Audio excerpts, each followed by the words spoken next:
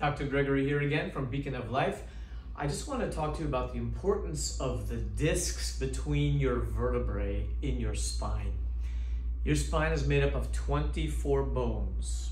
In between those bones, we have cushions of cartilage called discs. On this model, you get a little piece of a low back. Here are the two bones, and we can see these cushions of cartilage. We call them intervertebral discs, or just discs for short.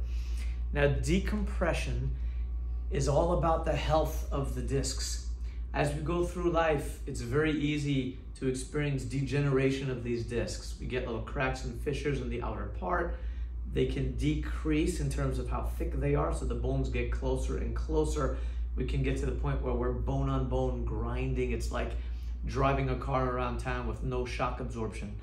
And worst case scenario, the inner part of the disc, which is like a gel, like a toothpaste, can squish into the little cracks and fissures of these discs as they degenerate, and it can cause it to bulge or push back.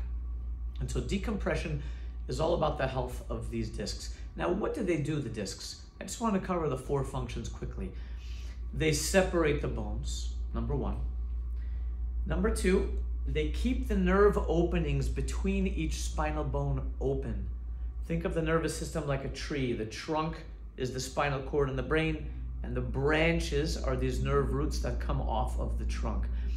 These branches exit through these openings between the bones. If the disc degenerates, we eclipse that opening. This is very dangerous. The third function of the disc is they provide some shock absorption. And the fourth is that they act as ligaments, actually helping to hold the vertebrae together. So decompression, make it a healthy routine as part of your spinal health.